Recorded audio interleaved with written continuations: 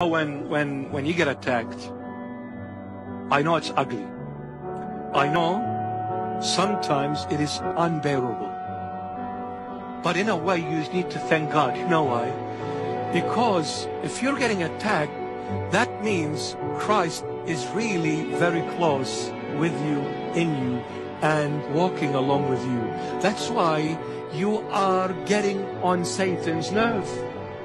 Satan will not attack someone who is lost. Satan will only attack those whom Christ is dwelling in them with mightiness.